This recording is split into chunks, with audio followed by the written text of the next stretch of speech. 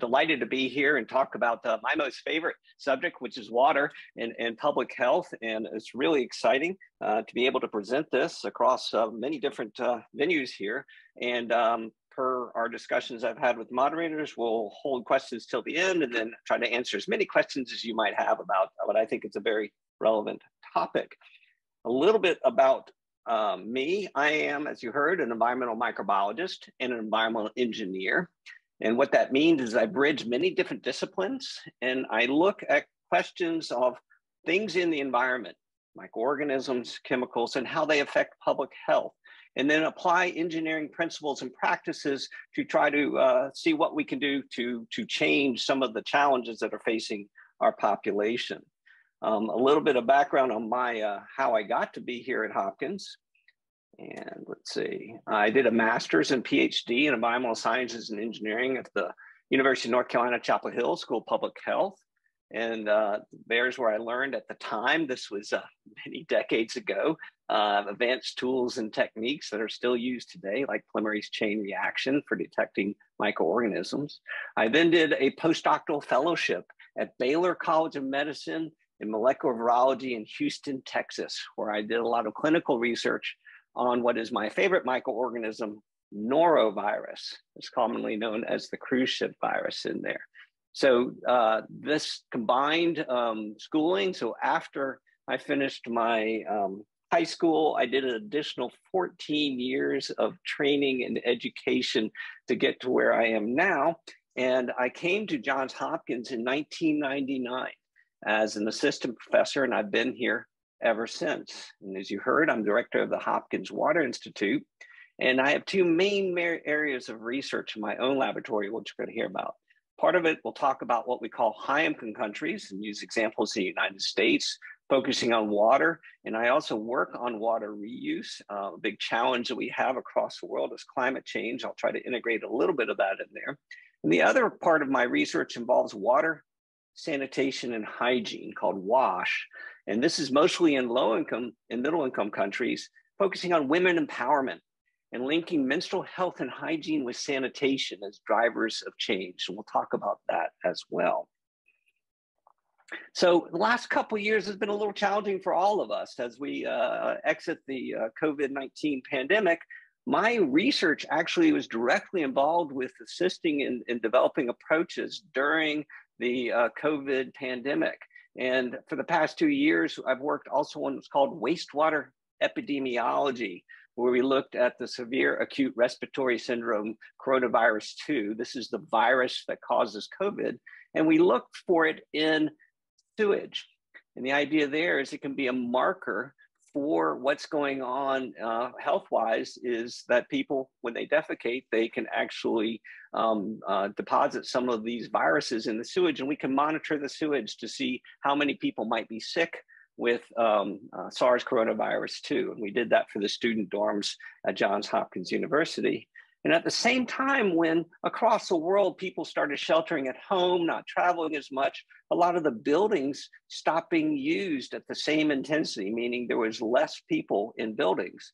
That caused our drinking water inside the buildings to stagnate. And when you have stagnant water in buildings, and they were never designed to just not transfer the water throughout the building, you can have things deposited into the water. Lead is one of the ones that can leach out. We'll talk briefly about that. We've also talked about the drinking water pipes could build up biofilms. And so some of these can cause microorganisms. We'll briefly mention that. And at the same time, I worked across with many colleagues in the Navajo Nation with the Dene population there during the COVID crisis on improving water access. So I'm going to start off with actually a question. And this is about a cool sip of water. I'd like each of you to think for a moment, is the tap water safe to drink where you are right now? And so this might vary in your answers depending on where you're located, both in high-income countries like the US or around other parts of the world. You might say, yes, it's fine, or perhaps no. And the next question I'm going to ask you is, did you brush your teeth today? And hopefully every one of you is saying, yes, that's part of my public health thing, is did you brush your teeth? And the question I have on this is, what water did you use to brush your teeth? Now, many individuals in high-income countries like the United States and in Europe will say, oh, I drink bottled water, but then they will also say, oh, when I brush my teeth, when I shower, I use tap water. And they don't even think about it. And so part of that disconnect we have in many parts of the world is the value of water. And we're going to talk a little bit more about that. And then I ask people, how much did you pay for the last bottle of water? And sometimes bottles of water can be very expensive, $2 or $3. If you go to an event, sometimes it can be even more than that. So it can be quite expensive. So bottled water has the challenges. And then do you pay for that drink from the water fountain? Again, in high-income countries like the US, usually you can drink the water without having to pay for it. And then have you ever thrown a bottle of water away? Yeah, we've all thrown bottles of water away. There's plastic waste that's significant. And then kind of just tongue in cheek, have you ever thrown a sink away? Individuals that might be renovating a home, you might have been in a home in there, might do. But most part, we take care of what's called our infrastructure. You don't just waste a sink or throw them away. And I'm going to tell you what I absolutely love. I love indoor plumbing. It's the most amazing thing in the world.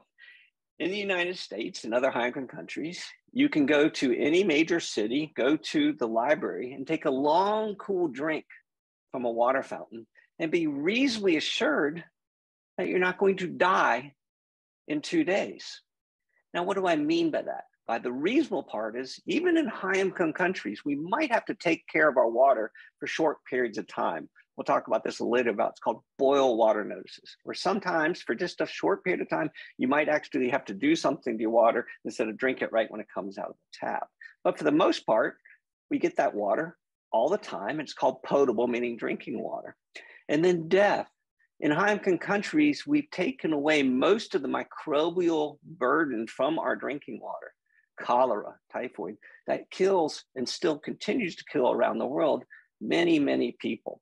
So in the United States and other high-income countries, you're reasonably sure that you're not going to die when you drink tap water.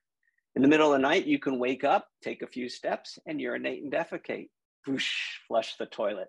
Out of sight, out of mind. It's truly amazing. And most of us in high-income countries take this completely for granted. And that's part of the challenge. So we're going to talk about some of the opportunities and challenges in high-income countries.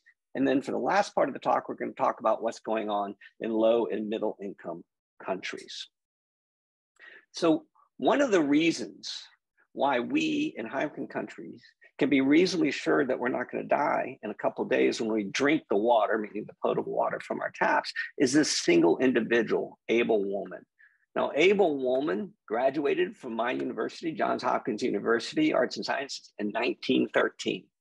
He then did a master's degree in 1915 from Hopkins. He's a world-renowned water treatment expert whose career in civil engineering and public health spans 70 years, most of that at Johns Hopkins.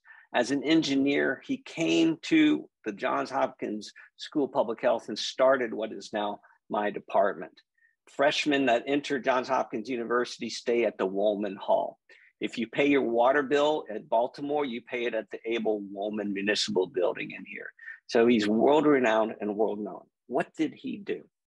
Well, one of the many things he did was working in cooperation, because most of research is collaboration, with his friend and chemist, Lynn Enslow, in 1918. So this was 105 years ago. He standardized the methods used to chlorinate Baltimore and other major cities' drinking water supplies. He didn't invent or not find chlorine, but what he did was develop the right dose of chlorine to go into our drinking water, enough to kill the bacteria, not too much to kill the people.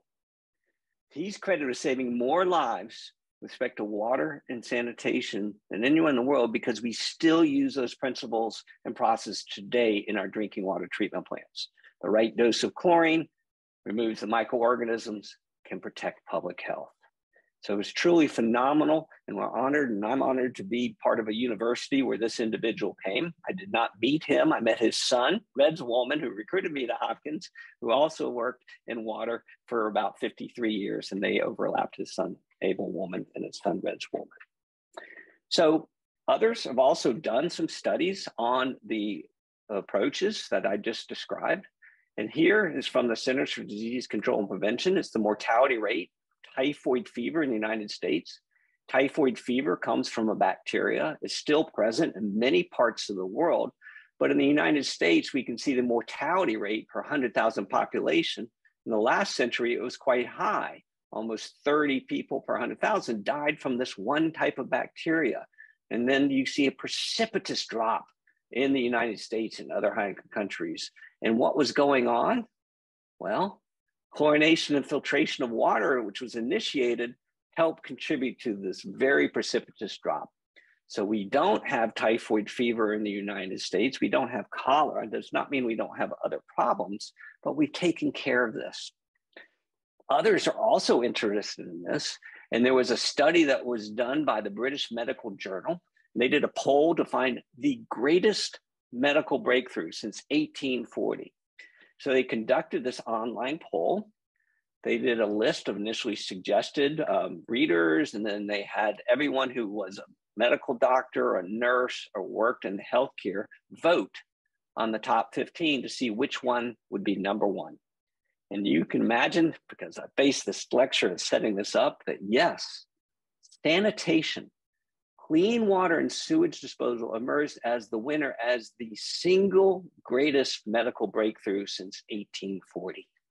It beat out antibiotics, which are very important, anesthesia, which is very important if you're going into surgery, and even vaccines.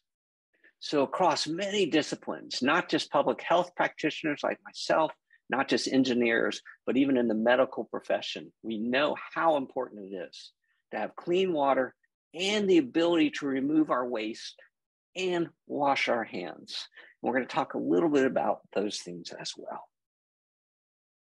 So how much water do we use in the United States and other high-income countries? Well, freshwater use, over 40 billion gallons a day are treated water, meaning potable drinking water. For those that are in the metric system, you could just multiply by 4.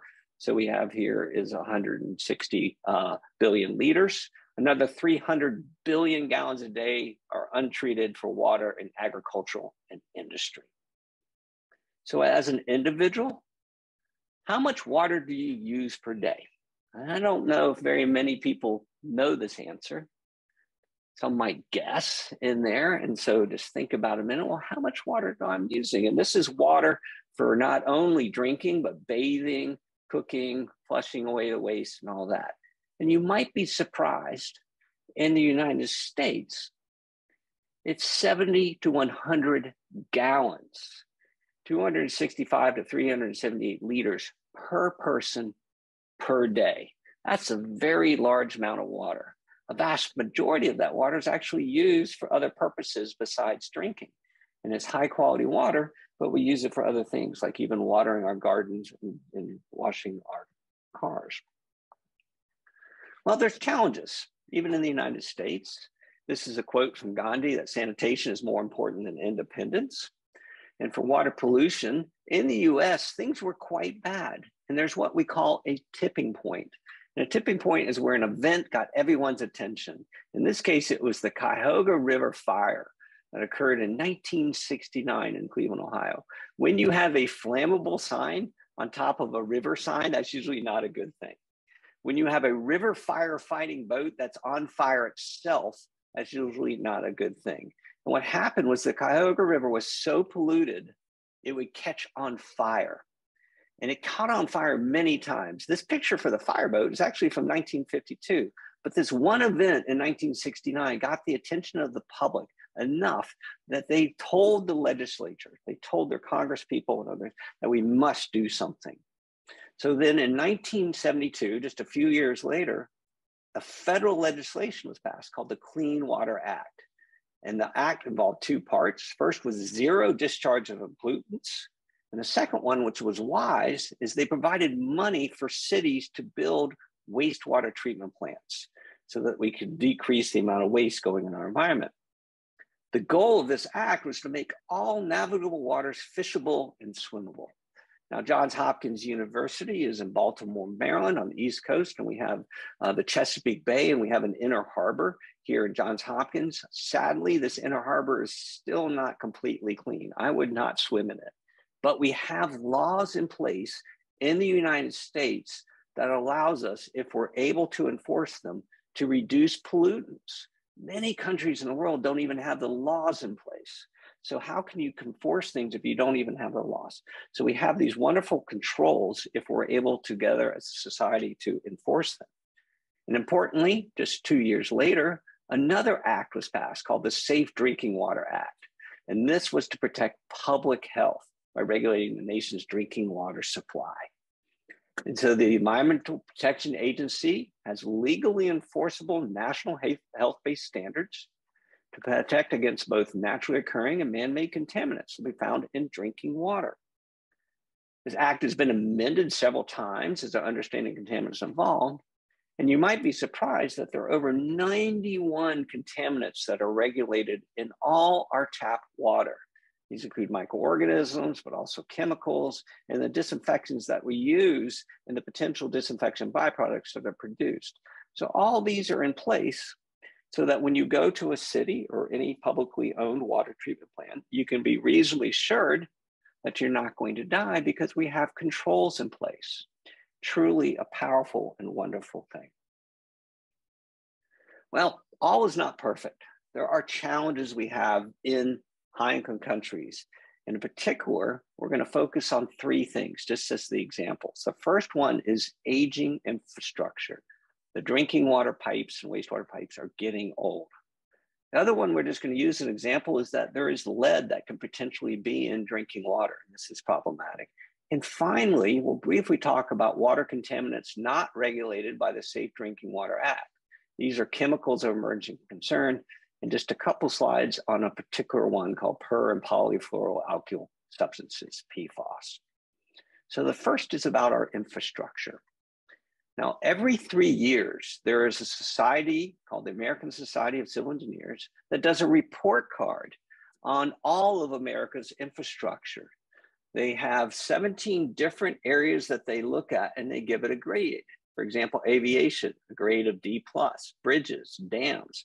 The overall grade of infrastructure in the United States is a C-. Now, if you're working in school, whatever grade you are in yourself there, a C-, not so great. If we focus on what I work on, water and sanitation, drinking water is a C-, wastewater is a D+. So we have much that we have to do in this grading report in here. One of the biggest challenges is all those pipes are getting old and we're not funding, we're not paying to replace those pipes. So there's a lot of leaks that can occur. And if you live in a high-income country, in a city, and you walk down the street, sometimes you'll see water coming out that's from a broken pipe. So this is a significant problem. So here's an example of how old things are. And in Baltimore, they did an estimate where the average drinking water pipe is 75 years old. This is very old. They're usually designed for about a life of 50 years. So we're well over that lifespan. And when you have an old pipe, they can break and leak.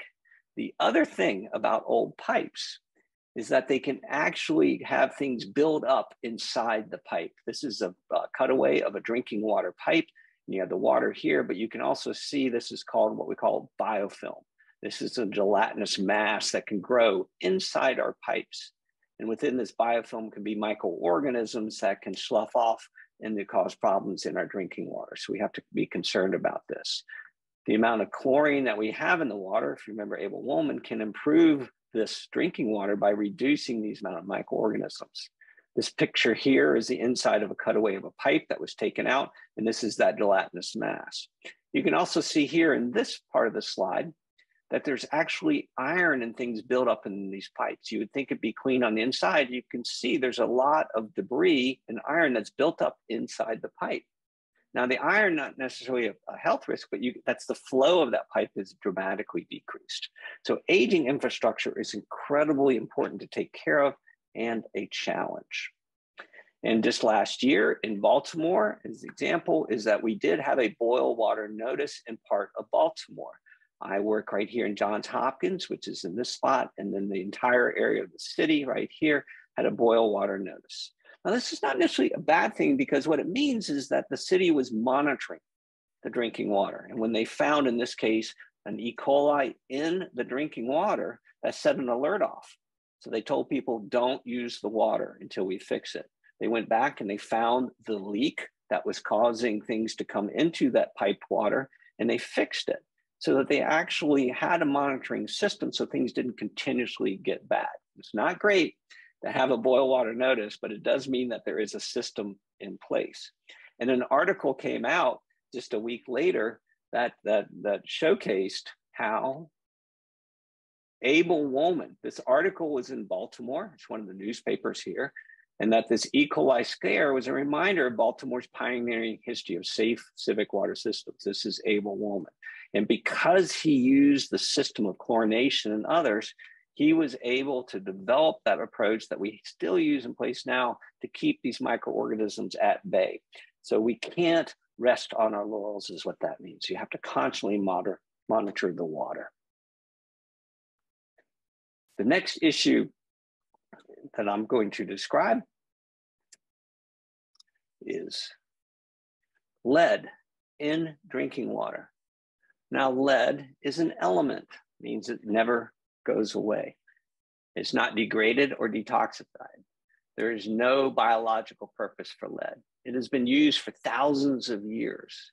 And so there is no biological function. It is of health concern. If there's any lead present in drinking water, that is of health concern. And one of the challenges here is that besides water, which we'll talk about in a minute, lead can be found in other things, such as old paint. So houses that are quite old used to have lead in the paint, and this lead can then chip off into small paint flakes that children can eat. Children's jewelry and lunch boxes can actually contain high levels of lead. So gifts from, especially in low-income countries where they're making this, where it has high lead, a child is given a necklace that has lead in it, they'll put it in their mouth because they're sucking on the necklace. They can get high doses of lead. So this is very problematic and you have to be careful about it. It can also be in even wrapping materials and other, what's called nutraceuticals. These are supplements that are not protected under regulations. But in drinking water, lead can be a problem in a home. And so what happens is lead is not a big issue in the sources of water we use to drink. Where it becomes a problem is in the pipes. Some of the older cities had lead pipes. Lead is very easy to bend and malleable. It lasts a long time, but it can leach out the lead into the drinking water. So a lead pipe is a big problem. Flint, Michigan had lead in their pipes many years ago, and it led to a big issue about trying to take care of the children and others in that community. So you have lead that can be in the service lines here, but also lead can be in older homes. Within the home, there's lots of pipes, and then some of these fixtures can have lead or lead soldering in. Newer homes, after about 1975 or so, they remove the lead from the solder. So this is usually in older homes that are quite old, but there are many older homes, especially in older communities. So lead can build up. So the Environmental Protection Agency has developed a lot of programs to say, what is the problem of lead and how can you remediate it? And we, as part of our project, is also looking at detection levels of lead in small and urban environments that are in these communities here. And there's three simple things that can be done. First, you can flush pipes. So if you're in a home in the morning, you should, what they say, the Environmental Protection Agency says that you should flush them for about 2 to 3 minutes before you use it to drink. And you might say, well, I want to conserve water. So some people use buckets, and the buckets, they can water their garden, or they take a shower first, because it's not from showering that you get the lead problem, it's from drinking it. So flush the pipes is very important in the morning. Second thing, no one should be using hot water for cooking. You should always use cold water for consumption, both drinking and especially for doing things like making baby formulas, because infants are very susceptible to lead. Why is that? Well, if you use hot water, the elevated temperature of the water can dissolve more lead. So if there is lead in the house, elevated temperatures are more problematic. So you should always cook and drink with cold water, because there'll be less lead if it is present. And finally, they can be tested. There's groups and organizations that help test the water to see if the home has some problems to further remediate if needed. The last one we're going to talk about are these chemicals of emerging concern. And in particular, you might have heard about this in the news, and if not, we'll describe why it's important, is per and polyfluoroalkyl substances, PFAS. Been a lot of reports in the literature about this being problematic and being present in drinking water. And so why this one?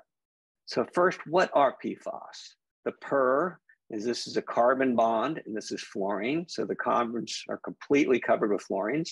And the poly means some of the carbons have different open areas. They're not all fluorine. So you have fluorine, and then you add it to a carbon chain called alkyl substances. And there's thousands of these different ways that you can make different types of PFAS. So what makes PFAS unique? What makes this bond unique? Well, and if you haven't had chemistry yet, it's a wonderful science, and hopefully you can get excited about it as well in there and question about why we understand it. But this is the purpose of the challenge. So you have carbon and fluorine. So fluorine is the most electronegative element in the periodic table. It's number 9 of the periodic table. If you haven't had this yet in chemistry, you will. And there's importance on that. And so the periodic table. So when fluorine binds to carbon, it forms the strongest bonds in organic chemistry. Now, this is very powerful for making things, right? If you have a strong bond, you can easily make things. And it's heat and chemical tolerant. It's both lipophobic and hydrophobic. So lipids are fats, so it doesn't let fats come in, and it doesn't let water come in. So you could think of it as kind of a protection of what you put it on. And its surfactant properties in the air and water. Because it's such a tight bond, if we try to get rid of it, then we have a problem because it's very hard to rip apart this bond. So these things stay around for very long periods of time. They're called forever chemicals because it's very hard to remove them from the environment once they've been put in place. So what are the uses of PFAS? They're around the world. There are fluoropolymers manufacturing. Teflon and Scotchgard contains PFAS. This has been put on fabrics such as couches and chairs to prevent stains in there. There's also this aqueous film forming foams called AFFF that's used for firefighting. So in firefighting at different airports and the military, they suppress fires by spraying a foam on it to deplete the oxygen. This foam contains PFAS. And this foam that's then put on the fire, which could be a good thing, can then get into the groundwater. And problematic, they're in everyday products. And this is a stain defender on the khaki pants. This is on a Teflon coated pan. The inside of popcorn bags used to have a lot of PFAS in it, in our clothing, such as Gore-Tex in there. Why are we concerned about PFAS? Well, one of the things is that we're starting to know that you can have adverse health outcomes. Thyroid disease, increased cholesterol levels, et cetera. And in particular, in pregnant women, the developing fetus, you can have a very challenging low birth weight and a reduced response even to vaccines. So the exposure of the mother has consequences to the fetus at very low concentrations. So finding out where this PFAS is and then how we remediate it is quite important. So my group, research group, is looking to study PFAS, and we have different ways that PFAS can go into our environment. It can be essentially atmospheric deposition. It can get into the groundwater. And so what I've been studying is 3 different areas. One is looking at potable water in here. And so part of this would be perhaps in bottled water. So I'll show you an example of that. We've looked at it, how do we treat groundwater to remove PFAS? And there's some exciting ways you can do it, mostly with activated carbon. And finally, when all this stuff gets into our landfills, the landfills can actually leak out fluids called leachates, and PFAS can be present in those, and this can be problematic. So I'm gonna use one example here. Is we did a study where a research associate in my laboratory looked at PFAS in bottled water. And he collected 101 different types of bottled water and did this research. And we found at 40% detection rate, and 15 different types of PFAS were detected. Now, it's important to note that not all bottled water is the same. There are much lower concentrations in purified water. So when you have bottled water, you can have different types. If it is taken from the municipal water and further treated, that's called purified water, had low levels of PFAS because they're doing additional treatment. Natural spring water that's bottled, there's no regulations on it. And if there's PFAS in that natural spring, because it's ubiquitous, you can have PFAS present in the bottled water there. It's important, it's very important to note that these concentrations are very low. So there's no drinking water regulatory limits in bottled water yet for PFAS, but even low levels can be problematic. So we did the study and reported this in the literature just a couple of years ago, and it's gotten other people looking at it that perhaps we should consider being regulating or even our bottled water to make sure we protect our environment. So I'm going to shift gears and tell you the other part of the story of my research, just the exciting things that you're able to do in public health, link engineering, and my other colleagues.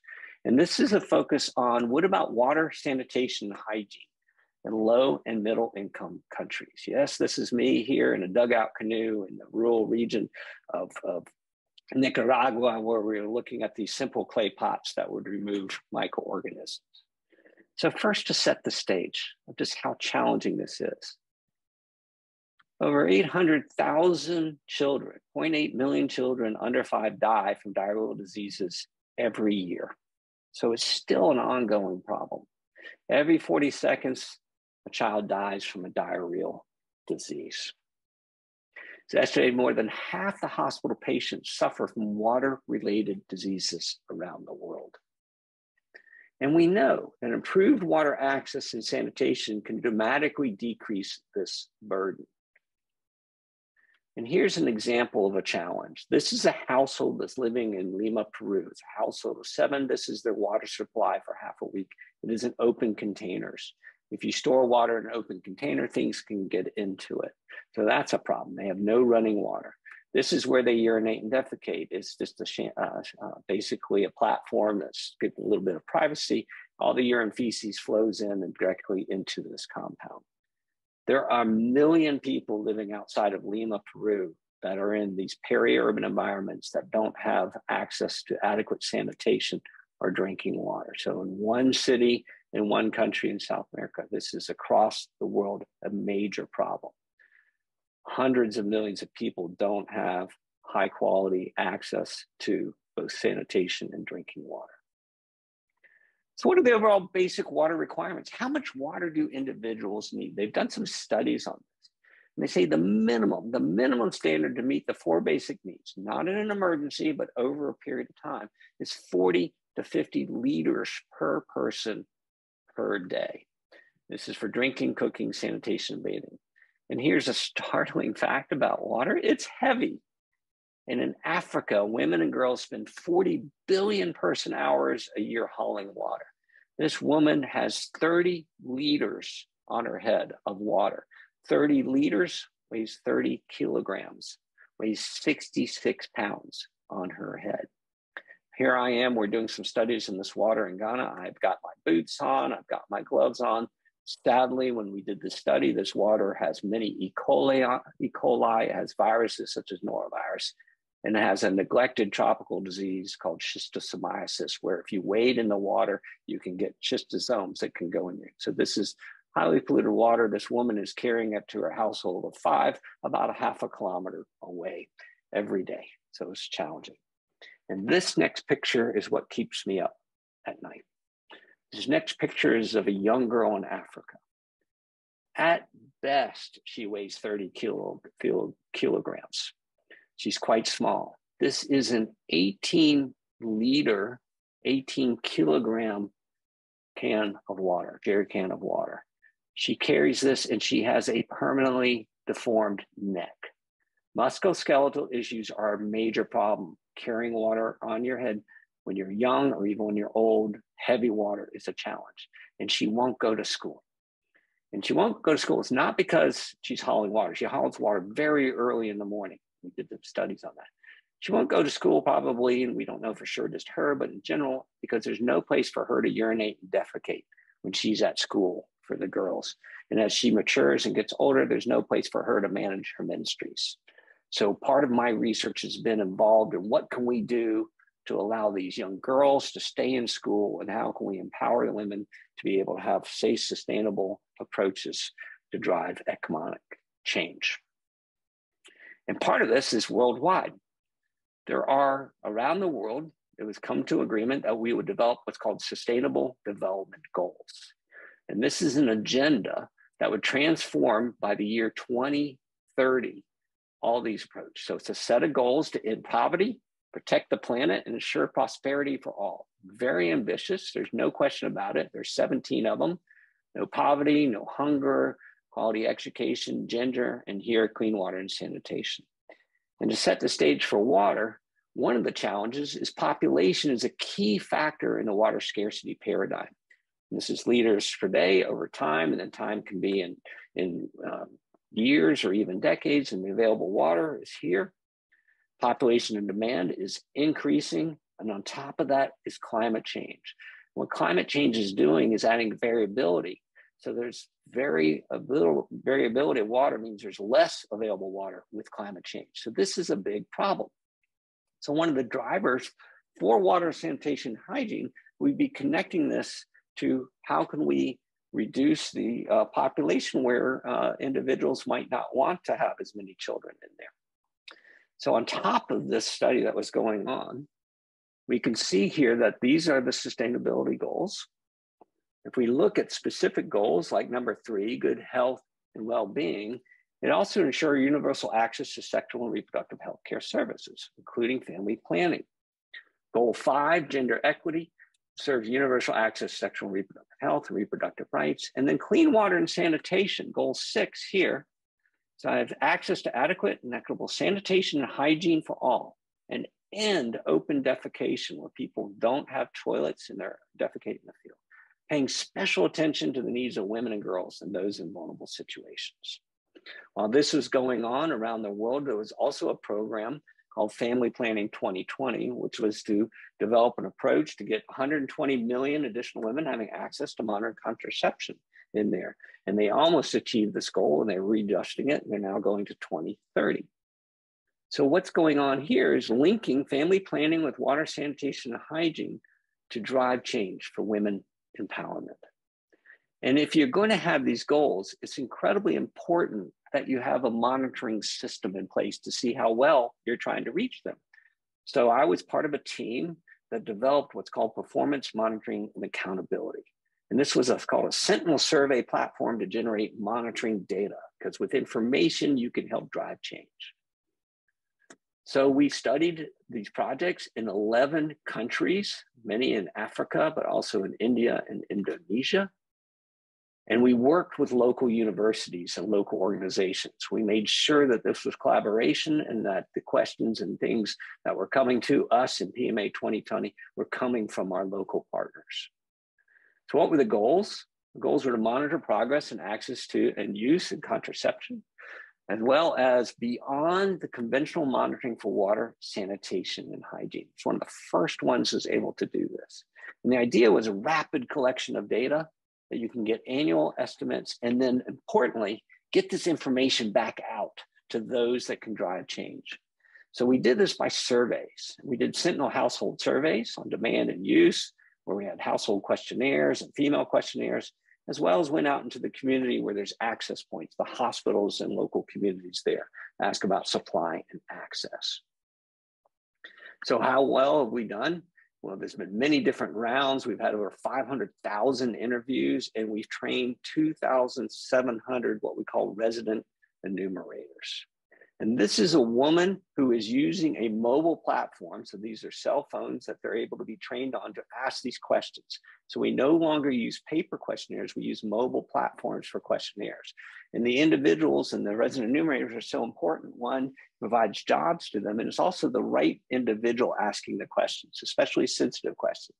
It would not be someone like me going to these communities. It would be local community individuals that are trained, that are ready to answer the questions, but also peer-to-peer almost, where they are accepted in the community. And it's incredibly important to do that. So how does it work? A resident enumerator will ask questions at household level or even at the hospitals about access to contraception and stockouts, and also water and sanitation. They would then transfer this data to a cloud that was owned by the local universities that we were working with. So we were sharing this information from the very beginning in there. They were then, the questionnaires were surveyed and made sure that the quality assurance was there. And then we put it into visualization, so I'll show you, and disseminated as quick as possible within weeks in many instances to the local communities and the local government so they could drive change. So it was really an integrated, exciting part of that. So I focused on the water sanitation side of it. And we did what's called indicators. For water, we said, what is the main and regular use of water? Was it reliable? Did you always get the water? Many places in the world, you turn on the tap, the water doesn't come. And also, how far did you have to walk to get your water? These are important questions. And for sanitation, it's what type of facility did you have? Did you have a toilet? And importantly, if you had a toilet of some sort, was the waste taken care of? Or did it just filled up and then flow into a compound? So managing the waste was important in there. And then child feces disposal is also very important. Many parts of the world don't have diapers. And so children will defecate out into common areas that can transmit disease if you're not careful. And for hygiene, the important part of this was access to not only sinks, but did the sink have water and did it have soap? So if you're going to wash your hands, you can count sinks, but if you don't see if the sinks work by turning the water on, and if there's no soap, it really doesn't help. And importantly, we also developed a program called Menstrual Hygiene and Management, which is now Menstrual Health and Hygiene. And this is where we ask questions about where were women managing their hygiene in there, and was it safe, private, and clean? And I'll describe this in a minute. So what were we able to do when we get these surveys?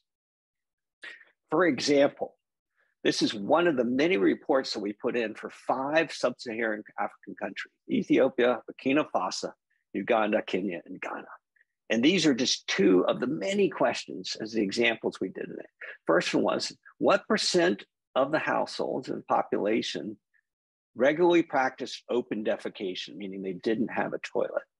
And you can see, sadly, that in Ethiopia, 41% of the individuals openly defecated. In Burkina Faso, a country there, 74% of the individuals were openly defecating. Uganda, Kenya, and Ghana were better with lower numbers of people open defecating. They had toilets. The next question was, if you had a place to wash your hands, was there soap and water there? And sadly, in Ethiopia, only 10% of the population had water access with soap at a sink. Burkina Faso, 2%. Uganda, only 6%. Kenya, 14%, and Ghana, 7%. So countries that didn't have much open defecation, meaning a low number here, you'd love to see this number very high, way up here, but they didn't have access to the hand washing. Why is this important? Well, this is the ability to show information to the local communities and the leaders to say, here's where you might want to invest resources to drive the biggest change. And it might be something about how we use an available source, such as soap, and locally available one, with entrepreneurs that can sell the soap at a price that they can be afforded.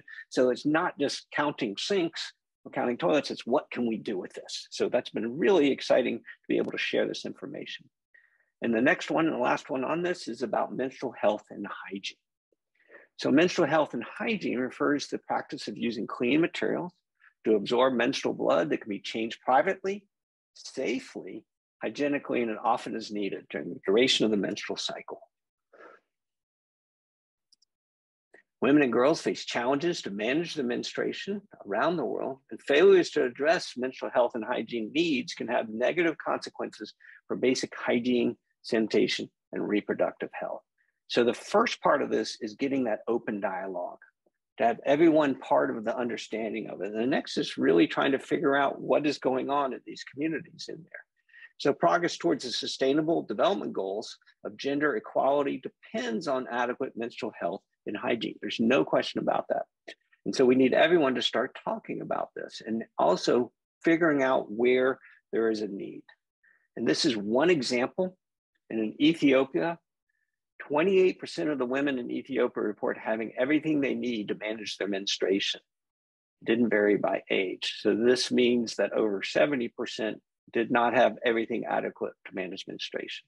And then what we did is we broke it apart from rural and urban. And we're asking specific questions. Urban is purple. Was it clean? 60% said the location was clean. but only 30% in rural areas had clean environments. Was it private? It was higher numbers, 60 for the rural, higher for the urban. Safe. So in safe, less than 60% of the women in urban said it was a safe environment, and only 30% said it was a safe environment in rural areas. And sadly, they weren't able to lock the area where they're managing the ministries. Less than 10% were able to lock it.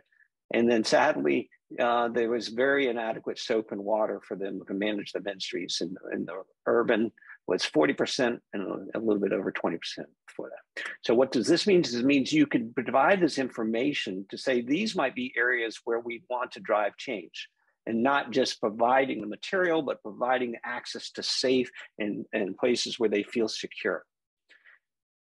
Importantly, when we generated this information, we shared it on our phones, but we also shared it in different ways to disseminate it. And we also made sure that we translated it so that it was in the local language. For example, in Nigeria, it was in French, and in Rajasthan and India, it was in Hindi, so that those that needed the information didn't have to have a proficiency in English. They could learn in their own language in there, and we actually did a pictorial too on cell phones as well. Whew. We made it.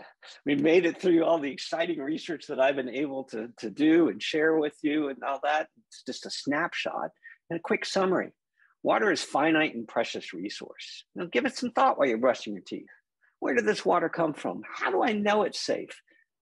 Knowledge of your own water is incredibly important. Fresh water is not distributed uniformly across the earth. We know we're going to have water challenges in there. And many countries are facing water stress or water scarcity, resulting in political conflict and economic hardship. And one of those countries is the United States. It is not distributed uniformly across the US, and there's places in the United States where there's incredible water stress. And sadly, a lot of it's in our indigenous populations. The Navajo Nation, Dene population, for example, is in a dry, arid place. And they're trying and working hard to have equitable water access. We have the knowledge and technology to treat water anywhere in the world. We have that knowledge. But you must have appropriate selection to include an understanding of human behavior and economic capacity. Just saying this is the tool that you should use will never work. Listening to the community, getting an understanding what their needs are, and then trying to work with them is incredibly important. And it's humbling, but it's exciting because I learn so much when I go out into the communities, and they teach me how to be a better researcher and what I should be asking and how to listen. So what can you do? Well, I'm a public health practitioner. I'm an environmental microbiologist. The single most important thing you can do, I have to say, is wash your hands. What your mother told you is still important. So wash your hands and do that appropriately. But what else? Conserve water. It's finite. It's precious.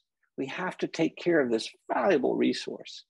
And watershed protection, it makes sense. Clean water in, if you're taking water for drinking, for example, much easier if you start with clean water to end up with clean water out, where you're trying to deliver it to individuals in there.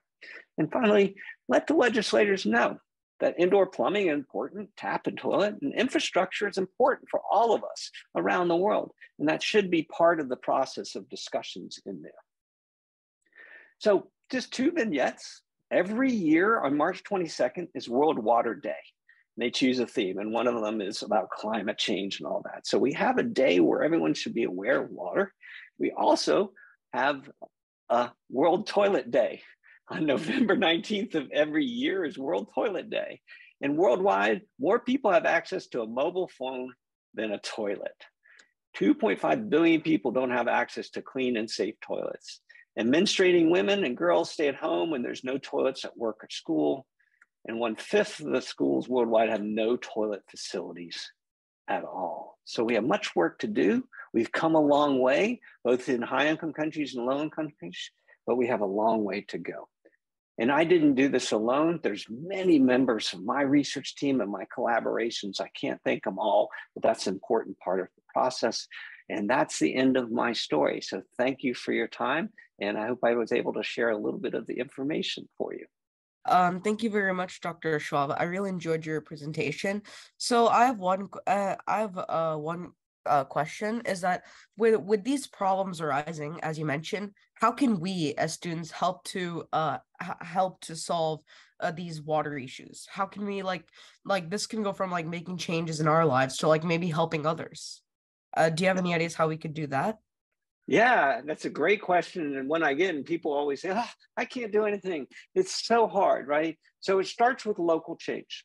It starts with individuals like yourselves that say, I want to make a difference and setting. I try to lead by example. I'm not perfect at that, in my climate footprint and all that, but I think there's local things that you can do individually, like conserving water in your own home or working on the communities in there. There's also knowledge is very important, and how we disseminate that information is also important. So sharing information that you feel is accurate and representative into the platforms that we use now is also a powerful tool. How do you know if it's true or not, right? How do you vet that information? So there are respected government agencies that do work hard to disseminate information. In the US, it's Centers for Disease Control, EPA, and international, it's World Health Organization. So we can start sharing the information on the needs there. That's one of the steps, but thank you for that question. Next question. Okay. Thank you. Next, we'll go to Enrico from California. Hi. Thank you for presenting and taking the time to do so. I found your presentation very helpful and insightful. And I'm also interested in public health, and this has only furthered my interest in it. So my question is that as the world continues to modernize and utilize, for example, factories to keep up with demand, in your experience, what do you think is the best way to combat pollution and water contaminants? Oh. Wow, that's also a good question in the sense of how big a scale can we make a difference in there. So I think one of the things that we have to be aware in high-income countries, there are laws that are already in place that are being rejected, meaning they're not being enforced. So there's something about promoting what's already existing to say we as communities, and even yourselves can say, I want to hold people accountable that they have to adhere to our basic laws that we have in place to protect our water, ensure our health. The other thing is that, again, as we go forward, what your generation will face is the challenges of climate change, which I didn't get into in a lot of detail in there, but that's going to make everything more variable. It's going to make it harder. But having that understanding of community dynamics, and I personally believe the students are the glue to drive change. Your interest in my research makes me excited because I try to share the knowledge, but it's up to you to try to choose how to make a difference. It's not easy, but setting those examples and working forward. And if you're able to get in a place where you learn and you're able to communicate to others, having successful communication, I can't stress it enough. The ability to write succinctly, to share your information, and you are going to be using technology I don't even know about. When I started my career, these weren't around. There was no cell phones around in there at all. And I've adapted to it. I don't know what's going to happen in 20 years, but you are the generation that's going to make that drive change, hopefully for a positive and good. I'll stop there. I can go on forever, but we've got lots of other questions. Thank you. Next, we have Kian from Missouri. Hi, Dr. Schwab. I really wanted to ask, as the climate crisis becomes more of an issue, have you seen sort of water sanitation become more difficult in areas where the water system might not be as centralized? So there is no question that everywhere in the world is becoming more stressed. So you're spot on about that. One of the exciting opportunities that we have is, I talked to you and part of it I told you, we make a lot of water. We make 40 billion gallons a day of what's called potable water, but we only use less than 1% directly for drinking and use in public use. The reason we made a bunch of water was because we also use that potable water for fire suppression in our buildings. So we have to have big pipes to keep enough water if there is a rare event of fire. The idea that we need to go forward is what's called decentralization, perhaps, where you don't treat all that water for drinking, you treat some of it for drinking, and the rest you can have lower quality water for the rare events of fire and all that. So changing the way we think about this is incredibly important, but not to leave out the marginalized populations. They rely on us as a society to provide an equitable, reasonable way for water to be delivered to everyone in the community. That does not mean that we can't all put together ways to pay for this, where we support those that are the more marginalized populations in a tiered way, but there has got to be skin in the game. If I give you something you rarely take it to the value of then if it's part of where you had to earn it or you put some other engines in there. So there's neat ways that we can start thinking about this economically as a driver instead of just public health or just water. But as we decentralize, we can go forward. I'll stop there too, and we'll keep going on for questions. Thank you. Next, we have Liba from New York. I just want to start by saying thank you for your presentation. And I actually had a question in more specific. In the beginning of your presentation, you talked about chlorination. So I was wondering if you think more concern needs to be paid to the potential risk of antibiotic resistance genes in the wastewater after chlorination. So antibiotic resistance genes or parts of genetic information can be a problem. There's no question about that. The chlorination, so this is actually, brings up an excellent point. I tell people chlorine is good because it reduces the microbes that can kill you very quickly. The same breath, I say chlorine is bad because it can cause problems down the road with disinfection byproducts and other issues with chlorine. Everything is a trade-off. And so what we need to do is not ignore those key drivers that can help keep public health at a stable level. But maybe we can do approaches where we address what we find information, like the antibiotic resistance that is in bacteria is incredibly problematic. Tens of thousands of people in the US alone, hundreds of thousands are dying from antibiotic resistant bacteria where we're inappropriate using the antibiotics. And a lot of it's for animal husbandry, which is not the way we want to use our antibiotics. So we have to make sure we don't ignore that. And it will become more problematic as we grow more animals. I do other studies on that as well in there, but I think we also can't ignore the core principles that kept us improving health. So that if you immediately focus, like I just mentioned, like this perfluorinated compounds, they're very low levels, they're of concern. If we focus just on them and ignore the bacteria might come back. So it is a hard question. I don't have a good answer for you, but they can't be ignored and it will continue to be a problem. But together, if we as a society say we don't use antibiotics inappropriately, like for animal growth, we use them for appropriate needs, and we take care of the water, we can start improving the quality both in the US and around the world. Thanks. Thank you. Next, we have Arushi from Utah. Hi, I really enjoyed your presentation. It was really enlightening. My question was, do you think a lot of water disparity and lack of access or equalized access to good water happens because of environmental racism or classism or just different social factors that lead to people not having the best quality of water? I think there's clearly an environmental justice issue with respect to equitable distribution of water and sanitation and hygiene. And even in the United States, I don't know if you can see my background. I work in Johns Hopkins University, which is in Baltimore, Maryland. And just literally 300 yards from our university is some of the most challenging areas in the city with respect to water access because they're in very old parts of the city. So I work around the world, but I also work in Baltimore.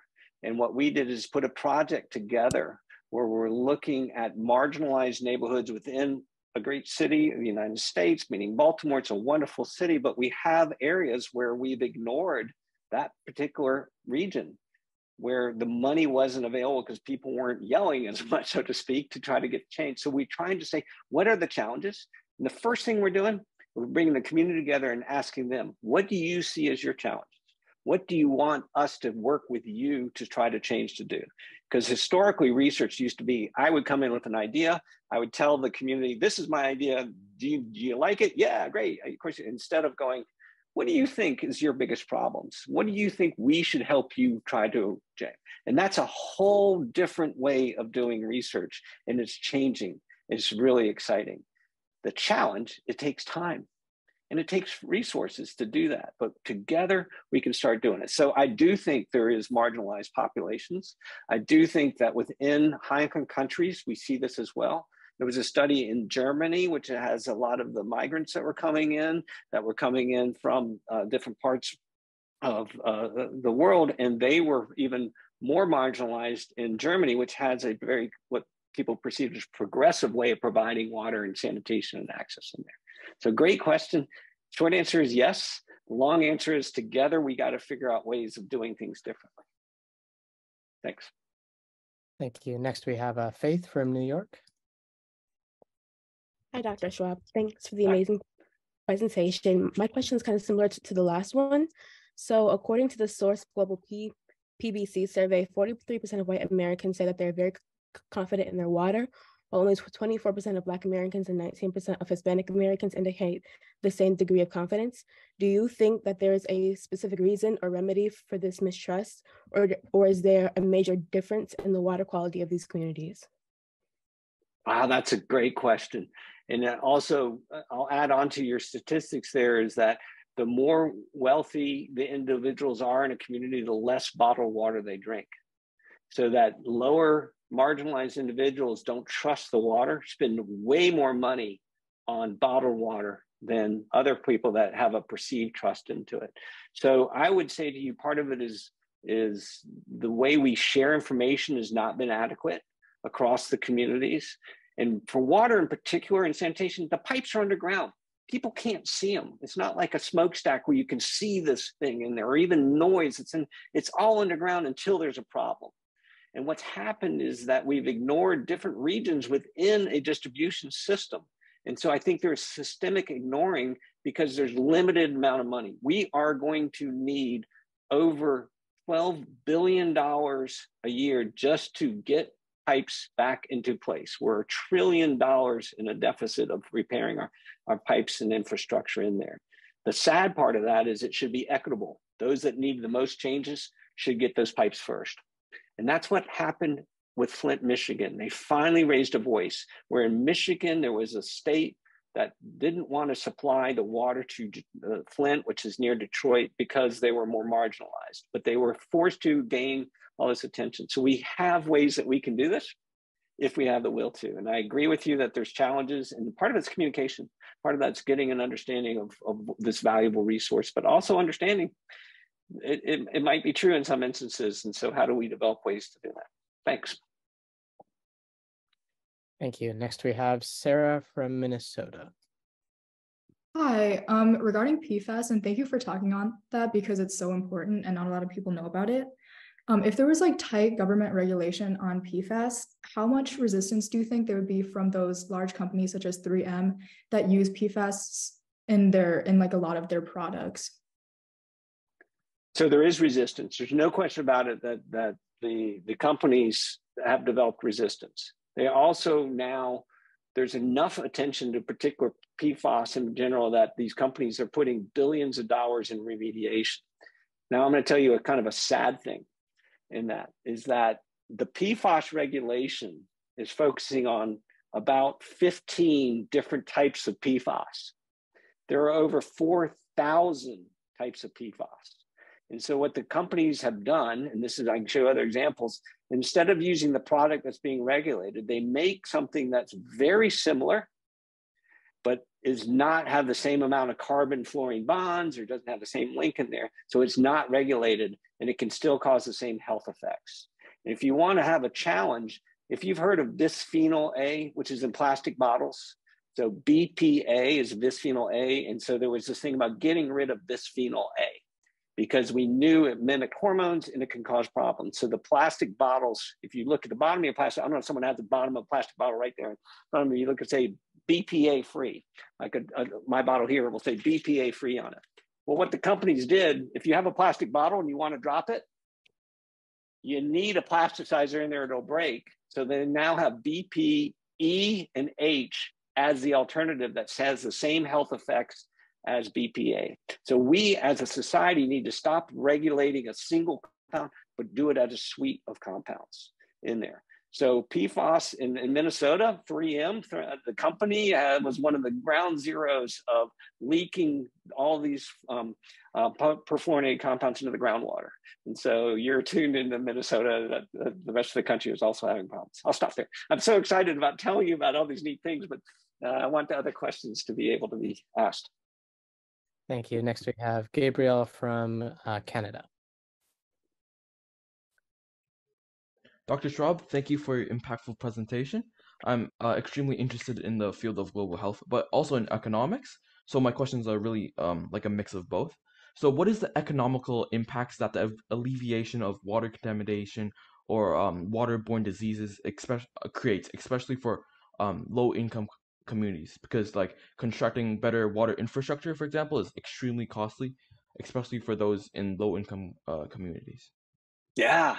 Again, I think it's great that you're going to go into economics and do things that are, Abel Woolman used to call it public health through the back door. He would never promote public health for public health purposes. He would promote it through economic challenges and economic solutions, so that you then bring public health along, because it's the driver of change, sadly, and actually powerfully, is economics. So one of the challenges in there is, how do we do this in a way that is going to make money for people, which is not necessarily a bad thing, but it also is an approach that does no harm.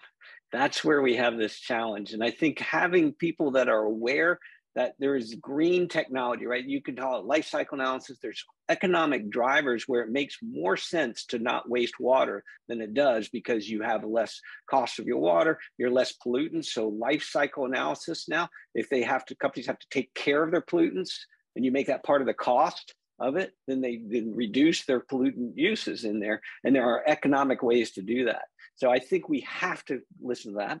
We have to say, if I tell you public health is important, the only thing you should do is provide free water to everybody around the world, it will fail miserably. One, people won't take it. If you give it to them, they won't take care of it. And two, that's not the way the world works. So we can be smart about this, have it be economic drivers, but make sure we're not doing unintended consequences. And those are the companies that I think will have the future. So when you go out there and you're entrepreneurs and you've made your first or second company and you're thinking about this, think about that sustainable approach to these companies that will allow profits to be made in ways. They're doing this now with electrification and all sorts of ways to getting in there. So neat question. Keep up that good work, and good luck on your economics, because that's not my forte. I'm a microbiologist, but I think that's great. Next one. Thank you. Next, we have Sydney from Georgia. Hi, Dr. Schwab. Thank you so much for your presentation. I thought it was really interesting and informative. My question is, you talk a lot about, or from some of your graphs that I saw, is like climate change and like water stress and like the population growing. So my question for you is, so like how much like time or whatever until like other countries like that are well benefited with like their water supply like experience some kind of stress on like water supply, and like when we need to be taking measures to make sure we have enough? That's my question. So that's a very good question. I would say the time is beyond. We are out of time. And by that, I mean that every country in the world is going to be dealing with climate change. That is a fact. It is established research. We do not need more data on this is the worst day in the world because the climate's changing. What we need are solutions. And there's a wonderful woman who's working as on a project, Dr. Jones, who says, what would we do if we got it right? What would be the approach if we were able to stabilize whatever water, for example, in your country, whatever country it is? What would that do? How? Because doom and gloom is not going to solve this solution, right? There's a lot of shock and awe to you. I said, oh, this is bad. But what I want to do is say, if we got this right, how would our lives be better? And one of the ways for water reuse, which I didn't get into, is a group that is promoting water reuse in a big way are golfers, people that play golf. Because golf takes a lot of water, but if they're reusing the water in a golf course, then they are able to reduce their footprint, and they might be able to keep a golf course. And golfers sometimes are able to communicate to others, unlike the normal groups of public health. So getting people engaged and involved and making them be aware, if we get this right, you will have a better chance of your grandchildren playing golf. You would have a better chance for us as a society is going in there. And Uma Thurman, who's working on this and saying she's an activist about climate change, is also now proponing that let's do these things and drive some change in there. So I believe in our species. I have faith in it, and it's going to take a lot of work. And I think you, by being here, are part of that solution as we go forward. I'll stop there. Thank you. Next, we have Vinay from Utah.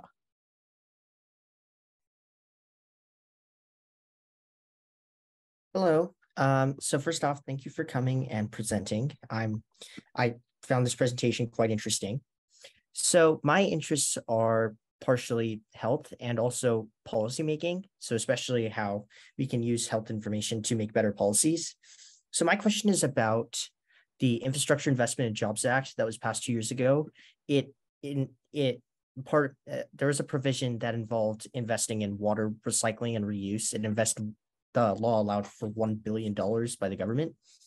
So I was wondering how useful is water recycling and reuse in terms of sustainability? Like, how much of an impact is this going to have in terms of the research and stuff that you've done?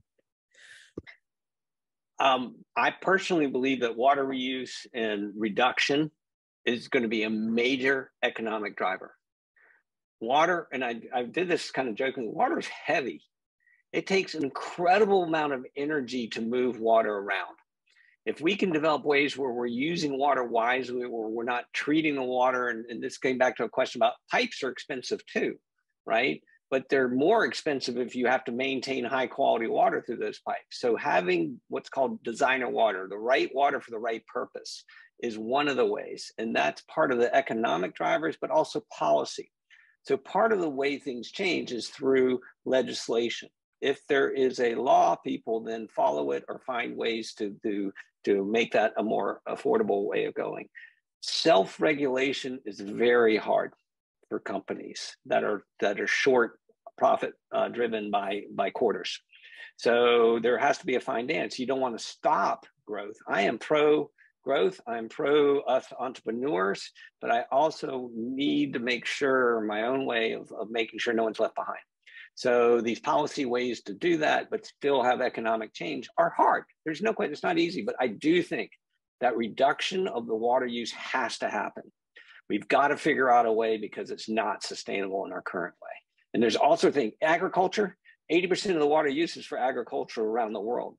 Few fractions of a percentage change in agriculture opens up vast amounts of water for other uses in there.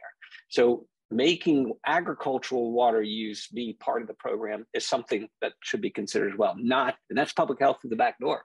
So you get that agricultural use of less water, there's more water for other things, there's more water availability for communities. Next question. Sorry, I'm taking a little bit longer, but I'm trying to keep it going. So, thank you. Next we have Warda from Pakistan. Hello, I really enjoyed your presentation. Recently, there's been this problem with more and more arsenic being found in Pakistani waters. Around 30% of the population is suffering from its after effects, consequences, you can say.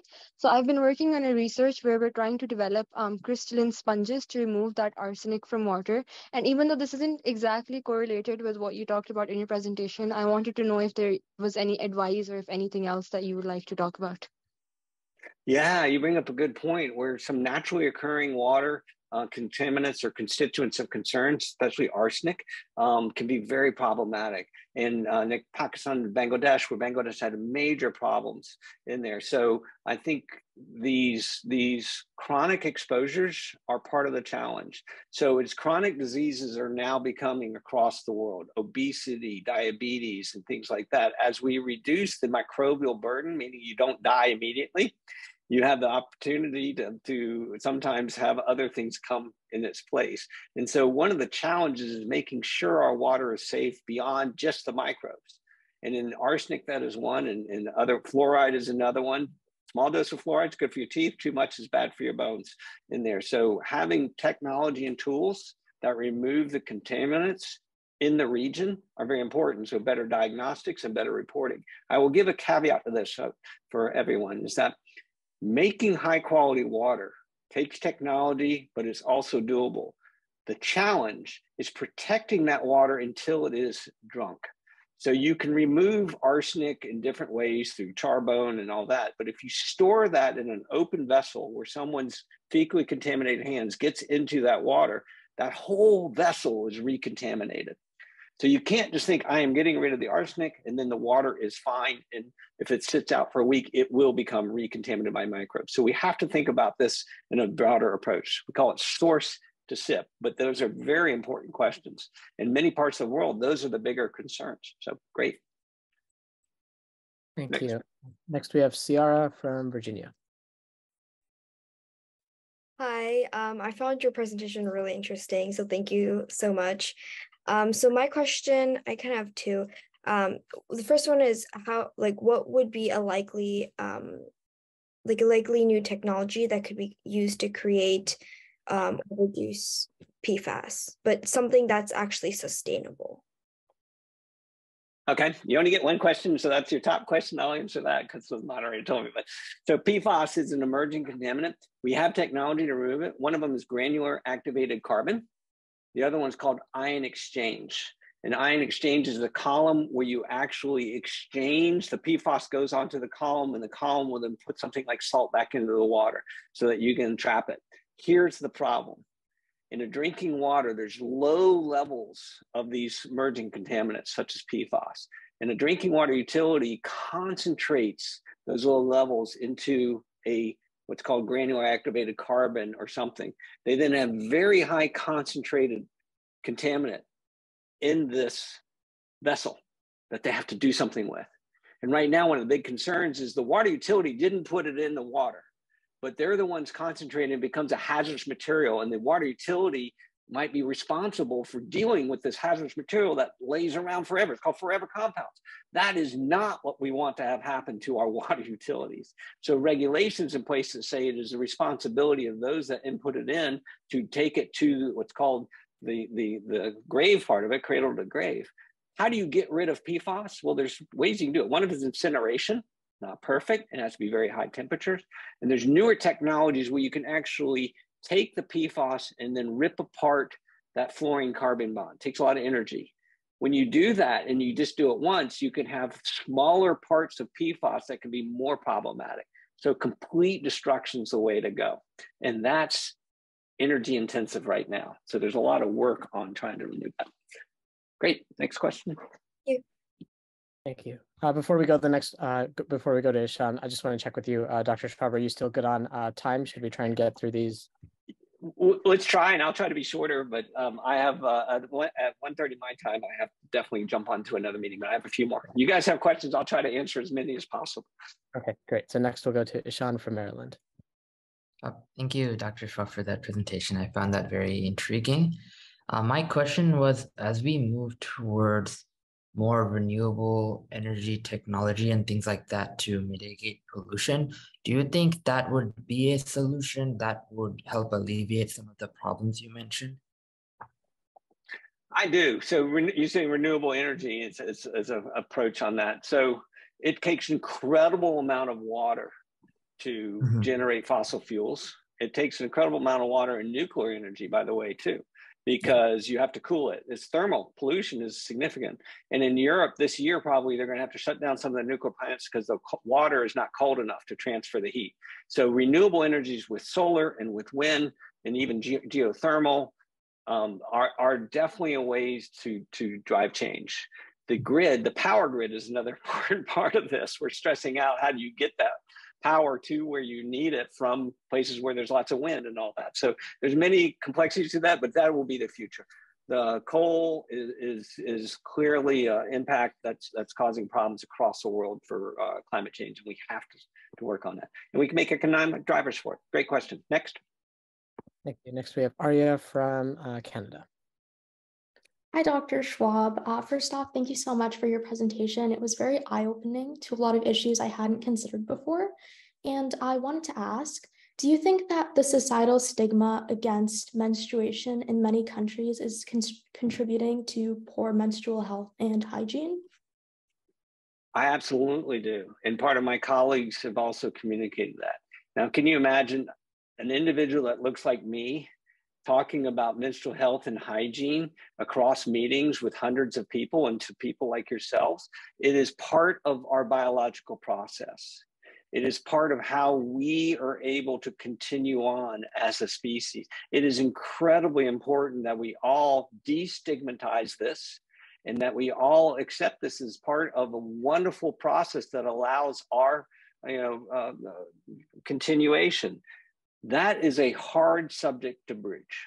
And so my colleagues that have spent years on working on ways to communicate have effectively said we need to bring everybody up to speed, including boys and men, in addition to young girls who are yet to have the menarche, and then also women who are in the workforce. That together we can do this. And you know, a group that is working hard on this are sanitary engineers, because one of the problems is when you put menstrual products into a toilet system, it clogs the toilet system up. So there's a constant need, especially in crises, about how do we manage this? How do we develop the right toilets and places to manage menstrues that are different, that are going to be gender appropriate and front and center, not an afterthought. And there are very exciting ways to do this from input of the women and from input of others in there that will drive change. It is it is so hard in many parts of the world where it's stigmatized even more. But in the United States, it is not one of your first conversations. I bet in your high school classes, it'll be a minimal conversation at all. And everyone should be aware of it. And it should be an open, transparent conversation with the respect, with the dignity that it needs as well. So great question. Sorry, I went longer on that and I told everybody I'd be shorter, but. That's okay. Thank you. Next we have Bhavita from Arizona. Hi, thank you so much, Dr. Schwab. So I know in developed countries like the US, we have like huge water filtration tanks, and we have several steps to sanitize water and make it safe for us to drink. But in developing countries where water filtration methods are scarce and sometimes ineffective, is there another low-cost method that would effectively make water safe to drink for the people in that area? Yeah, we call that the holy grail or silver bullet. There is no such thing, but there are steps in there. So I used to have a problem, and I used to say, if my grandmother can't drink it, I won't use that system, meaning I have to be able to drink the water. What I realize now is that reduction of burden for microorganisms is as important as complete removing of all microorganisms, because it's called environmental enteropathy. It's a thriving of your body, because we're insulted by microbes and the children on that. So to get rid of that approach means I have to accept that there is acceptable levels which might be easier to generate, such as a filtration that doesn't remove everything, but it reduces the burden. So there are ways to do that, but we have to maintain the protection of that water once it's been treated. So safe water means to sip. So if you do anything, never dig a well. Don't go out and dig wells. Don't pay money for anybody to dig a well, because it's going to fail. 50% fail. Why? Because they don't take care of them. And two, you don't protect the water once it's been obtained in there too. So the idea there is you can use a well, but then have to have protection. Great question. Next. Thank you. Next, we have Kimia from Maryland. Hello, Dr. Schwab. I'm Kimia. I'd like to thank you for your presentation today. It was very informative. So I was very interested in the work that you mentioned that you did with the 11 countries and use the questionnaires to gather information. And I was just wondering if you could give a brief explanation of the process of the data collection and data visualization that you mentioned after getting the information from the questionnaires. Yeah, it all started out with this, mobile platforms. And by the way, when you go in countries where it's humid and wet, these things die. They get water in them. So we had to develop an approach that you could have a robust way by a simple bag in there. And so the idea was training these women how to use mobile platforms. And by the way, it's called Open Data Kit. It's one of the many platforms that are universally available to share. We share this information. So the idea is that the women would be trained on this. And by the way, we pay them. They became entrepreneurs and they went on to other studies. So they'd be trained on how to ask the questions, how appropriately, how to manage the data. When it was available, we would download it or upload it from a wireless, but most of the time it was a data chip that then would be transferred over, because a lot of these places didn't have the cell phone capacity on that. So we developed an approach that was user-friendly, that had smart logic, that would check questions. If you answered in an inappropriate way, if they put in 5,000 instead of 50, it would flag it immediately, that they couldn't answer it out of the parameters we set. So we made all these quality controls. And it was more robust data than paper surveys, which you get wet and you can't tell. So we developed this approach, and then the local servers were driven by the local communities where they own the data, not us, and they're able to share it. And the cool thing is they could ask additional questions that were vetted. So as they came up and said, the resident enumerators said, my community is asking about something else totally from what you're doing, we could ask and put those questions in very quickly. So it's a very powerful tool. Take a look at it. I know it's past now. The dates are changed now. They've gone on to other things, but it's a very powerful tool. Thank you. next couple ones, maybe I'll try to answer as many as I can, but it might be a little bit shorter. Sorry. Thank you. Next, we have Sri from Massachusetts. Hi, thank you for your very informational discourse. I know that improving the efficiency of the rural workforce is vital for development in communities and areas that have been suffering from resource insecurity, most importantly, a lack of accessible water.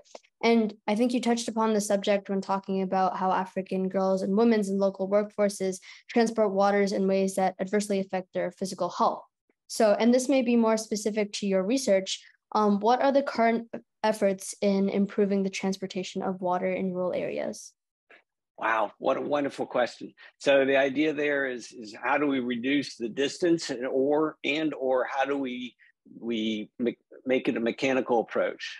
And so it's not easy. First answer, it's very hard. And to develop a system that'll work and still be safe. There are mechanical leverages systems like rollers, they call them hippos, that you roll water around. So they're working on this. It's not perfect. You hit on something that's incredibly important and so hard to do. And part of that is distance to water. So having water access where you might have pipes going in that would then go to a treatment. So you can take poor quality water and then treat it very locally in there. Pipes are expensive and they break. So there's no easy answer. I wish I had one. They're working on this, and this will be a continued problem. As water gets stressed, they have to walk further, not closer in there. So I wish I had a simple answer for you, but that would be a great career in research in there that could drive change. Sorry, next question. Next we have Lena from Tennessee. Hi, so thank you so much for taking the time to present. And I remember last year I was working with a group to try to create a biomimicry related solution to like the 6th UN Sustainable Development Goal. So I was wondering, what is your take on like biomimicry and like using nature to like solve problems, especially when it comes to like water like treatment solutions? I think there's a lot of potential in that. And I think also I work with the Dene population, the Navajo Nation in there, who have been working in living in a water-stressed area for hundreds of years. Their technologies that they developed then are what we perhaps consider now about rain gardens. There's small dams of sand that you can collect the water and store it and all that. I think there's a lot of ways that we can use nature and learn from nature to do that. The challenge is going to scale. Getting in an urban environment is very hard. For rural, there are opportunities. In the urban, where you have 10 million plus 3 that are outside that don't have the water, it becomes very hard to use those natural things in there. But there are definitely places for it in the rural environments. Next. Next, we have Mario. From Texas. Yes, good afternoon. I'm very grateful for the presentation. And my question mainly is reserving contaminants within water. I live in an area that shares the border with Mexico. And 20 years ago, we had a lapses of anencephaly and hydrocephaly and cerebral palsy due to manufacturers in Mexico contaminating water. However, they figured out that the manufacturers were selling the product directly to the US. So do you think that, like, what are your thoughts on these subjects of international trading and how they affect our economies? Wow, that's again a challenging question to answer. So transborder water. So pollution is one thing, but my colleague at the World Bank, Winston Yu, always says water is a uniter between countries because it's such a needed resource in there. So water can be a driver of uniting countries together. What you were talking about in the pollution part of it becomes very challenging, especially if there's minimal regulations in one country compared to another country. The economic incentives are such that you go to the lower quality regulations in there, and then that becomes a problem, like you said, in the communities that are affected by it. Tighter enforcement of regulations is one thing. Trying to make a standardized approach across countries for minimum requirements is one of the things they're doing, but then you have fair wage, you have other issues as well to address. So it's a great question. Sadly, I don't have a bunch of time to do it, but you're on the right track there. Next. Next is Tara from Texas. Hi, Dr. Schwab. Thank you so much for your presentation. I found it to be so informative and engaging. So I wanted to ask you what policy measures can be taken to ensure that the burden of water-related health risks is not disproportionately borne by minority populations and women? Wow. So there's the short answer is, well, if we set a uniform code where we can set some standards, that would be a great way. The problem is how do you enforce this universally, and how do you make sure that those that are most marginalized are the ones that are protected? And that comes to robust policies that then turn into legislation with a stable government. And so on top of those is this issue that we have. The one thing that we're looking at is going beyond the government sector, right? It's bringing this into the business sector where they have, robust workforces that are healthy. They can help drive change. So the idea there is that you leverage existing economic drivers to try to help drive change, but without a stable government, without stable policies, it becomes very hard to maintain. We see this in the United States as well, as we change through different regulatory processes every 4 to 8 years too. So it's not just other countries. Okay, we have one more, I think. Yep, last question from Alexander in Arizona. Hello. So I know that there are other global health experts that will focus on different aspects of global health, and I just want to ask, have you collaborated or worked with these other experts to actually create a change? Because I know some people, like one expert, they focus on science and political science, or how it affects legislation and whatnot, but have you worked with other global health experts, and what is the efficacy of these collaborations? That's a great question. The short answer, yes, because I provide, so for everybody who's still on this call, it's the last question. I'm going to be a little long-winded, but not too, because I have to go too, is that there's something you can think about as you go through your careers, however many, whatever you want to do, whether you stop at high school or you move on there, is if you become knowledgeable in one area, you become like an expert in one area where you have something to offer to others, it becomes easier to collaborate instead of being this Renaissance individual that knows a lot of things, but not the depth. I was able to do that because I had the focus on environmental engineering, environmental water that not that many people were doing. I thought it was great. It was hard to get funding, but what I've done now is I work with clinicians. I work with Carey Business School. So we work with economic drivers and people in the business. We work with policy people in there together to try to develop approaches that can be held together by an understanding of them, so that the naivety, if I'm an engineer and I have a solution, engineers don't think in policy. They don't think in the ways of this. And so bringing the policy people from the beginning of the question is incredibly valuable. Bringing that business perspective from the beginning adds what we call hooks, makes us have a more chance of being able to get funding or disseminate the information. So your great question in there.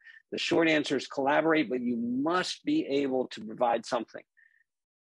Very few groups want just someone that can be a Renaissance person across that because they've got their areas. But together, if you can put it together, that's how you can drive change. Thank you so much. I'm going to one last thing is that please, if you don't remember anything else, remember to wash your hands. It's very important. Thank you so much. Have a wonderful day, evening, morning, whatever it may be.